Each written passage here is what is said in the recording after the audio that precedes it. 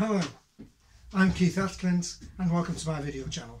Today what we're going to do is we'll be looking at how to set a cutting tool at the correct centre height prior to commencing turning. The tool we're going to use is a right hand facing cutter like that. It's high speed steel and we're going to mount it in the tool post. Lots of people think they guess it, and when you're experienced you might be able to guess it, but I'm going to show you a simple way of doing it without even measuring it. So let's have a look at the tool post. At the moment I'm having to juggle cameras around, so I'm quite new to this video production, so just excuse me. Incidentally, please hit the like button and subscribe to my channel, because I'm going to give you some more interesting features on turning techniques as we go along. It doesn't cost anything, and you can also check out my website as well. And you can also, on the website there's a section where you can just complete and you can join my Clint's Academy. That's for people who want more detailed, more personal instruction and things. And you don't have to do that. You still get free tuitions on my general videos, but you'll find it's beneficial. Okay, so there'll be things there that you don't find here. In the meantime, back to the tool. This is a tool post in question. Okay, this is a standard 4-way tool post, and we're going to set the tool in this particular position here. Okay, and that's for cutting in this direction towards the chuck. So the best thing to do is to put a centre in the tailstock and bring the tailstock down into play. There you are, there's the tailstock. Excuse me. I've already put a centre in it, a dead centre, and we're going to line the cutter point up with a centre on the tailstock, and that'll give us an accurate position to start with. So we can't get it just there like that, so if you could just unlock the tool post and swivel it round. Whoops.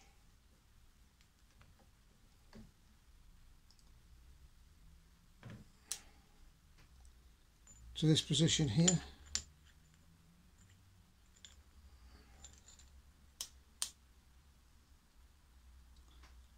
Okay. We'll not be cutting in that position, of course, but it's just that we've got to get the point lined up with the centre there. So if you look at it now, you'll see that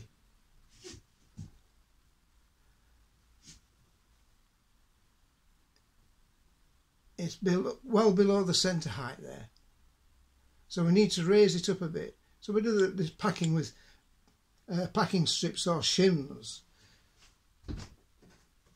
So it's always best to have one or two of these things handy in your little tool cupboard. So we have to guess which one we want, and I think that after these two, I think this one might be better. I'll try the other one anyway. Let's see. I think that's a little bit high there, so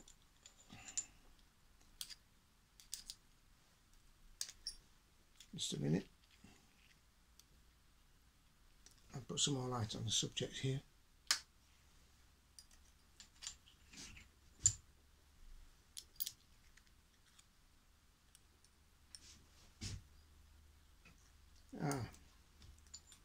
Try this one.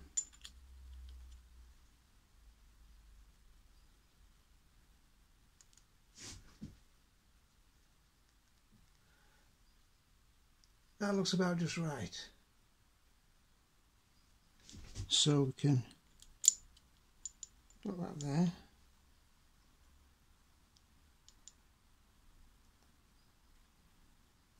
check it again, Now when you're setting the tools, it doesn't matter if you're slightly out a little bit, it was slightly above, maybe slightly below. For most things it doesn't matter. When I say slightly, you can get it within a few thousandths of an inch by visual inspection of the cutting edge there and the point of the dead centre. You'd be surprised how accurate you can get. So I'm happy that that is okay. So what I can do now is to locate it in its position where it wants to be. I've done with the dead centre now on the tailstock, so I can slide it out of the way and then bring the tool post into the position I'm wanting it. Okay, so I shall just put it there, and then we need to clamp it firmly in position with the clamping screws. Now you'll only need to clamp it in two places, but we want to put a little piece of packing on top of this cutting tool. So got another piece of packing here, steel, and we can slide this on. A thing about this cutting tool, I can just tell you, for people who are just starting off in turning,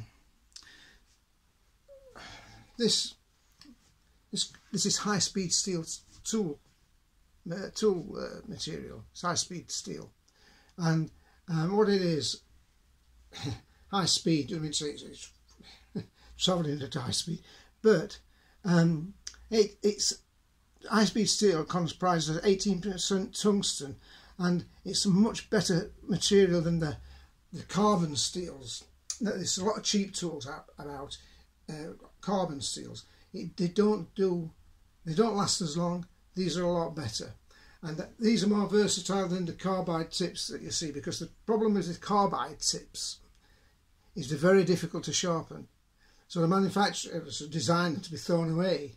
It's okay throwing things away, but the problem is you've got to replace them. With this kind of tooling, you can regrind them and resharpen a tool and use it again. So anyway, let's say in centre, this one, I don't know if you can read that. It says 3/8 by 4 high HSS China. So it's made in China, but with this, I know this is a good tool. I've used it for quite a while, so you can get some good tooling. Some of the other steels, tools inserts like this, they can be very expensive, but they last for years. They actually last for years. I've had these for years.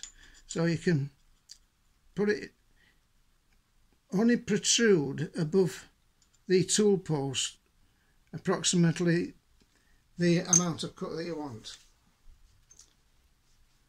So, you know, you don't want to stick it out too much, because if you do that, it loses its rigidity. We want to preserve the rigidity of it, you see.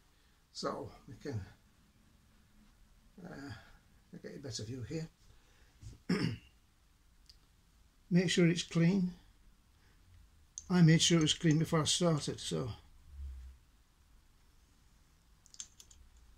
put this on here, like so, and clamp it over within the limits of the tool slot, so you're not clamping over and above it.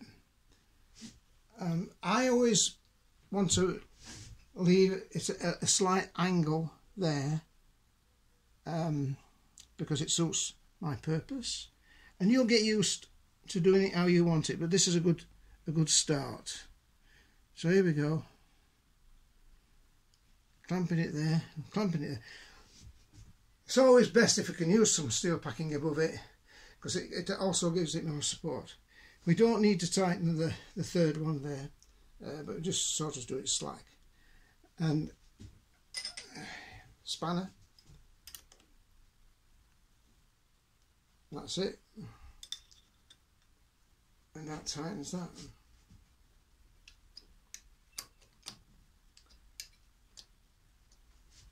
And there you go. So what we've got here now is the tool's all set up. You don't need to do anything else, but you'll see this is a very quick way of doing it, and you don't have to well, the other method people use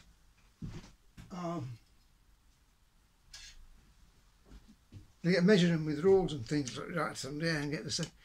It's much easier, as I say, to use a centre, because it's harder to determine what the centre height of the tool is from that position there.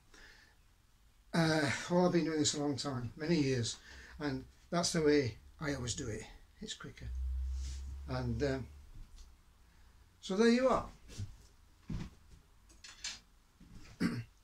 It's an essential part of, prior to commencing turning, that you do get the tool set up correctly. There's different settings also for different material, but this is for general use. You can use that setting and it'll do most things. For parting off, turning, it's already down to specialised materials. For instance, if you're doing cast iron and you've got negative rakes and things like that, and you might have it slightly above the centre, or when you're boring internal bores, that could be slightly above as well. It doesn't really matter. But we're going to be covering all these on our future videos.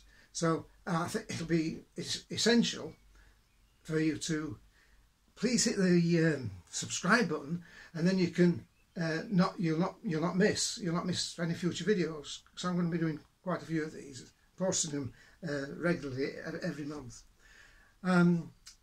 So it's a shame to miss certain aspects out of it. There are lots and lots of things in turning that I will think of and try to include them in general videos. That's in addition to the more enhanced information you can get by joining the enrolling in Clint's Academy. But you do that from my website, which is clint.co.uk. Have a look at that, you'll find it very interesting as well, and you'll find that you can make different things. I'll suggest these things, what you can do. So thank you for watching the video. I hope you've enjoyed it, and I look forward to presenting some more information from you again. So please hit the like button and subscribe, and in the meantime, till next time, happy turning.